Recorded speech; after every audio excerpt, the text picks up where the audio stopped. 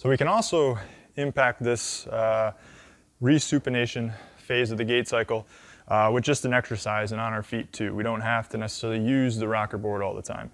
If we simply just take our center of mass, the knee goes forward, hips, shoulders stay tall, chest comes over top of the foot, and my whole momentum is taking me forward just as I would when I'm walking or running. Everything's staying tall. I'm moving forward, not down, to the point to where I'm on my forefoot, I'm on my big toe. I'm still trying to splay the toes. I'm not trying to scrunch the toes down or claw the feet. And the heel will start hovering off the ground. You'll notice the Achilles working really hard in that position. You also may notice your quad, hamstrings, maybe even a little bit of a glute kick on. But we're using the whole leg to access that forefoot, access the big toe, start resupinating, and prepare us for that propulsion phase of the gait cycle and that resupination. So that's what it looks like from the front.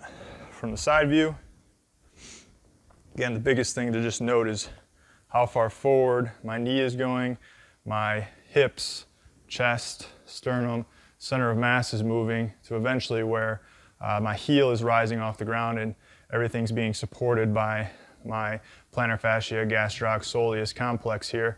And all of my weight is pretty much on this front leg. This back leg is more or less just a kickstand. That's just helping me balance so that I can own this position and get control of that position, learn the position, so it becomes second nature in the gait cycle.